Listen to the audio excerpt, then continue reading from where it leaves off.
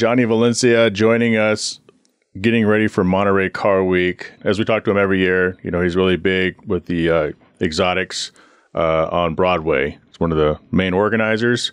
So what do we have planned this year, man? Well, first off, it's good to talk to you. I think every year we say, man, we should do this more than once a year. And then, I'm going to say it's on me that we don't.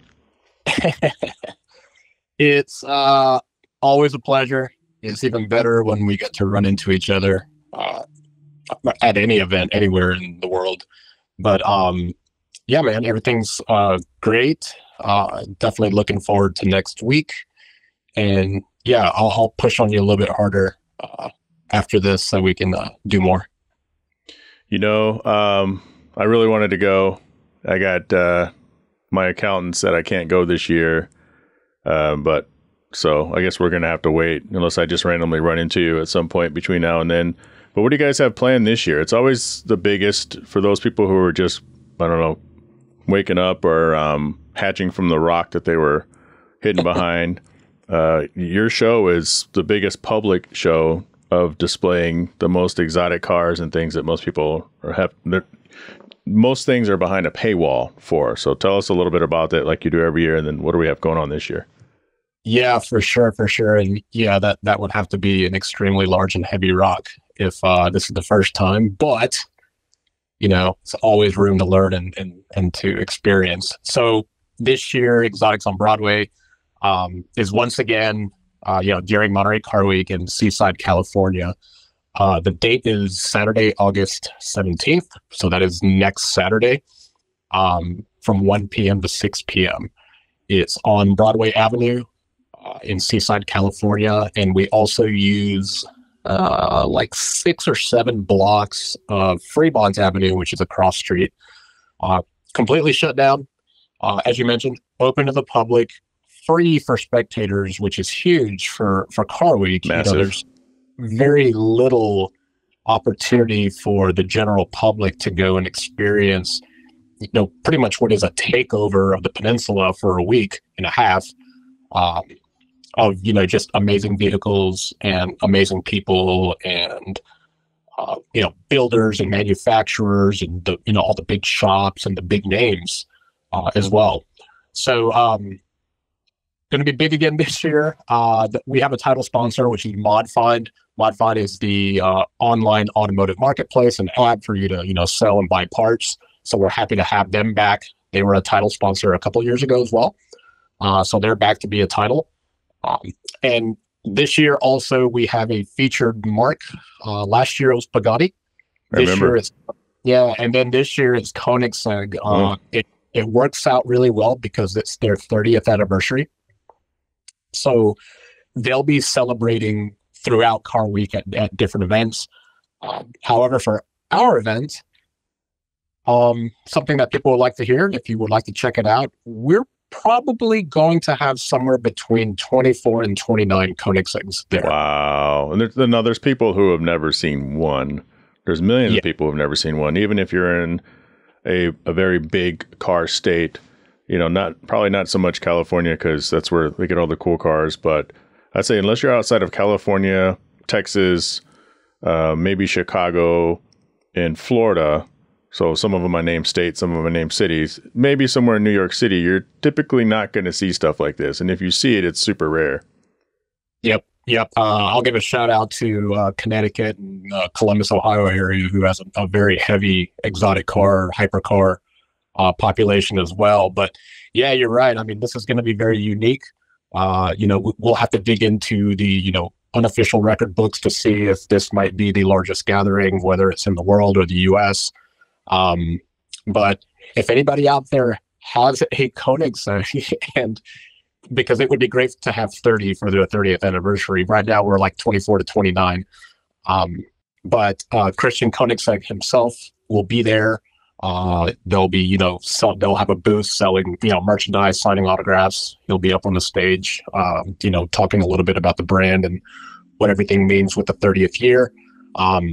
So that's going to be a big piece for us, and we're excited to be able to showcase that for everyone there. We also have Pagani again. Pagani is going to be there. Horatio Pagani will also be there as well. doing similar things that Christian will be doing. They probably have 12 to 15 pagonis, which again, Same deal. Same deal. Yep. How often do you want? How often do you see 12 to 15? Other hypercar manufacturers, we've got Sizinger there, Rimac. Oil Stain Lab is bringing their car fresh from the Goodwill Festival speed hill climb not long ago. Wow. Yep. They'll be sharing that with us. SSC North America. Who else do we have? The Daily Driven Exotics and Gumball 3000 will have, some folks there and some cars, which is always a fan favorite. Right. And in total, I believe officially registered, we're at 60 hypercars. Wow. Which, again, in itself, and I'm talking to things, Bugatti Super Sports, Bugatti Pure Sports, really cool. There's going to be 2 McLaren P1 HDKs. Wow. For those that don't know, the HDK is the custom P1s that's built by Lanzante in the UK with the Cosworth engine and all that. Your 918s, your Sennas, your Senna GTRs. Lotus is bringing the new Evija, the new hypercar. That'll be there. So list goes on and on. It's going to be a great time. We're expecting, once again, anywhere between 40 to 50,000 people. And then on top of that, have a lot of supercars and exotic cars registered. And, we can't leave out the favorite brands and companies that, help make our cars what they are. If you personalize and customize your cars, even if it's just, if it's a set of wheels, better tires, or, more aero and body kits. We've got Gintani there. Who else? McGuire's, Bowden Auto House is going to be there. Vorsteiner, Liqui Moly. You can check all the official vendors on our website as well. And is that EOB.com or is it spelled out Exotics Broadway? It's spelled out exoticsonbroadway.com. And you can also see the daily updates on our Instagram channel, which is also at Exotics on Broadway. To check everything out, we're probably at the point where we're going to be posting about 2-3 times a day up to showtime. Let me ask you something. We're going back a little bit because that sounds like a fantastic event, and I had a few questions that popped out. So this question I can save because it's such a crazy question. But going back to this being an open event for the public, there's parking. They may have to park out, but I remember, are there still buses basically picking people up? Yeah, good question. Thanks for bringing it up. There is free parking and free shuttle transfers. We will be posting about that actually later today and often until showtime. It's General Jim Moore Boulevard and Eucalyptus. We'll be posting maps, times. I believe the shuttles will run from 12 p.m. to 7 p.m. We have several shuttles that are just looping all day long that will drop people off right at the event. Yeah, and that's awesome. So because people are going to have those questions, and for an event that draws so many people in such a tight space, it's important to know ahead of time where you're going and where you need to be, or else you're going to be parking in no man's land. Absolutely. You don't have to park there. We do recommend to park there because of the dedicated shuttle. It is tough to find parking in a public area, like city streets and all of that. So we do highly recommend people utilize and use that free parking and free shuttle. And then the other question that you might be bringing up is things like food. So there are so many, existing food restaurants that prepare for this event already on Broadway.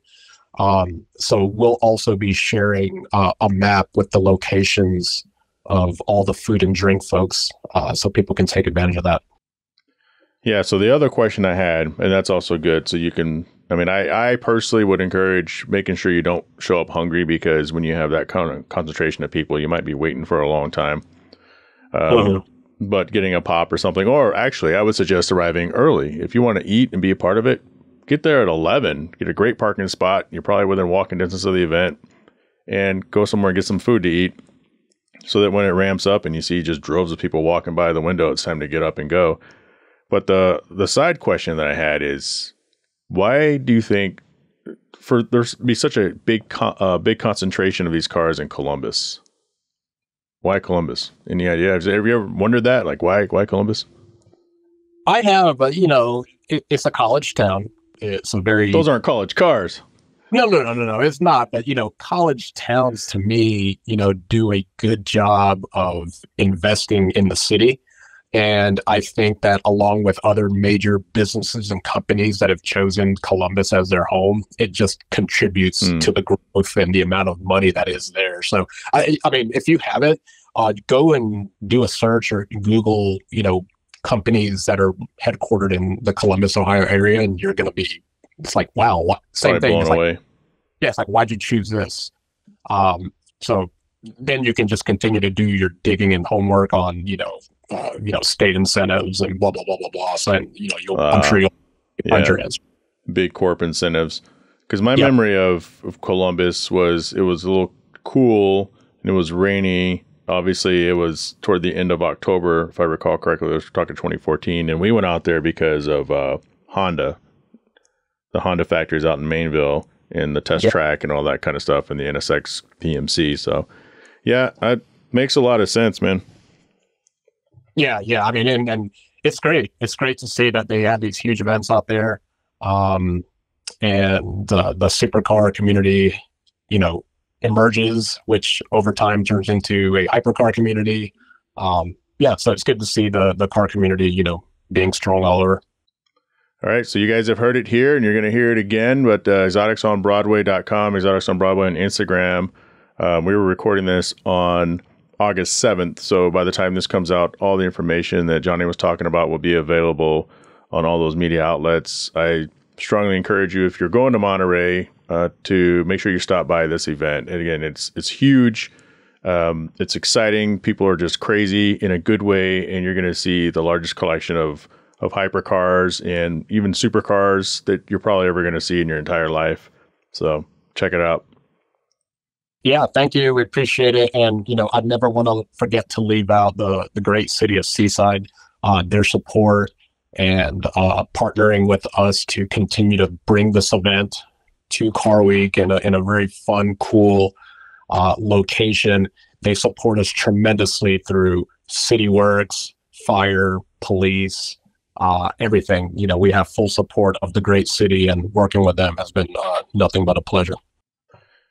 Can I ask you about this? Are you concerned at all? Because it seems like every year that area seems to get upset about Monterey Car Week when it brings a lot. Sure, it brings a crap ton of traffic to the area, but I would imagine it brings a lot of income and a lot of cool stuff to the area too. But do you think it's ever in danger of just not existing? Because I remember Exotics on Broadway wasn't always on Broadway. Yeah, and the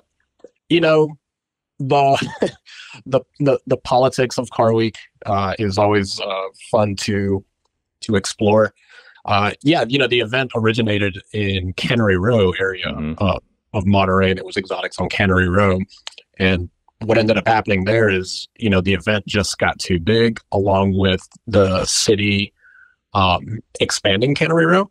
Like open parking lots that we used to activate in turned into multi-level parking garages, which doesn't really benefit us. So we were losing real estate, and we actively chose to start exploring new locations. And we were looking all over the peninsula for something. And Seaside actually approached us. That's awesome. As an opportunity. They were going through a growth and revitalizing their downtown. So it worked out really well. And if you go down Broadway in Seaside, it's beautiful. You got great businesses, small business. It's been fun for us to grow and watch them grow with us with the revitalization of the Broadway Avenue area.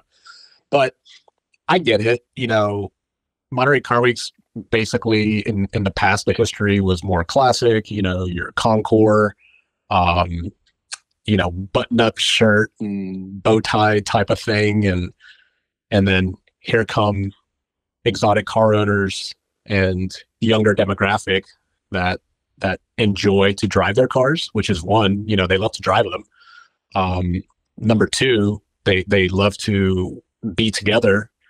And then number three, it does bring on a new generation of the automobile enthusiasts, starting from kids to those that want to aspire to, maybe see, drive, own a Ferrari or a McLaren or a Lamborghini. So that is what we enjoy seeing. And, we do, I feel, a great job of managing and controlling this event so that we can continue doing it. Again, it's not normal, which is why maybe people don't like it, right? Classical music at a Concours versus a revving Lamborghini with a Bowden Auto House exhaust, right? Sure, yeah. So, and again, yeah, there's riffraff stuff that goes on during car week around that might involve an exotic car, but I mean, that's not our event. Like like a Bitcoin millionaire with a hypercar or something. Yeah, I'm not naming anyone specific because I don't know who has the money and who doesn't, but but you can't really control that, and that doesn't happen at your event. So yeah, I mean, if something happens in Carmel and it happens to be in a hypercar, like all of a sudden our event is tied to it. I don't know why. Yeah, same thing. Hey, if someone rolls a Lambo into a sand pit at a Concours, we don't automatically say, "Hey, Pebble Beach Concours, you're done." Right. So, yeah, it's tough, and we do get honestly, it's been less and less, and I really enjoy it. So again, we got a great management team, we got a great logistics team. It takes about 75 people to put this event on every year. That's wild.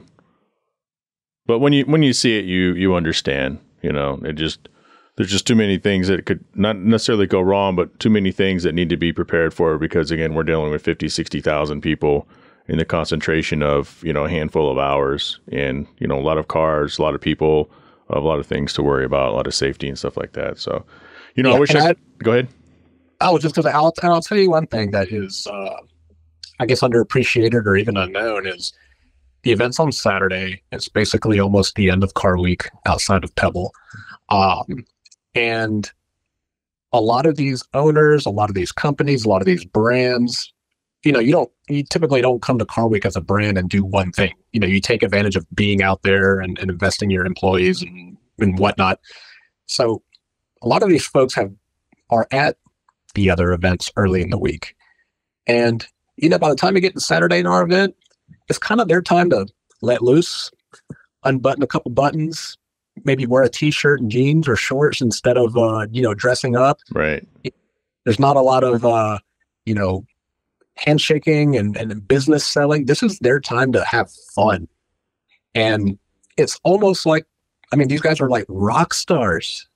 All right. And I'm not you're saying right. Yeah. Like Christian Koenigsegg. I'm saying the guy who registered, the person that registered, their Gallardo to be in our show, they get to roll through and 40 and 50,000 people have their phones out and they just, it's a show. It's like they're rock stars, right? So, that's one of the things that people tell us. So that's why you see Horatio and Christian and, Ford Performance is going to be in our event. Again, they're a repeat customer. They love rolling through that and, being the rock star and getting able to let loose for one day. Yeah. Well, I wish I could be there. I'm not going to be able to, but thanks again for joining the show as we do every year. And we're going to let everybody else go and we're going to catch up a little bit. Yeah, sounds good. Appreciate it. Come on out to Exotics on Broadway next Saturday, the 17th here in Car Week. You're going to see a lot of really awesome things. And thanks again for the time, man. Of course. All right, we want to thank Johnny Valencia for joining the show as always, but we're going to switch from multi-million-dollar hypercars to some very inexpensive cars. I just pulled up this list, and these are the top 10 vehicles you can buy for under $15,000 in no particular order. We have the Toyota Prius, 2012 Toyota Prius, the 2015 Buick Verano. I don't even know what that is. I'm going to have to look it up really quick. The 2018 Chevrolet Cruze, I've driven one of those. They're not bad. A 2018 Kia Forte. I'm literally surrounded by Kia Fortes and Teslas everywhere I go here in Phoenix. We have the 2018 Hyundai Ioniq. It's a cool car. 2016 Toyota Camry. 2017 Mazda 3. It says the Mazda 3. So that's kind of funny. It's just the Mazda 3. 2017 Ford Fusion. 2016 Subaru Forester. And an Acura is on this list. A 2016 Acura ILX. Which one of these vehicles would you buy for under $15,000 if you needed another car? I would take a look at, I don't know if that 2018 Hyundai is an Ioniq 5 or just an Ioniq. It would say Ioniq 5 though, wouldn't it? If it's an Ioniq 5, I might take a look at it. Otherwise, probably going with the ILX or the Camry. What would you get?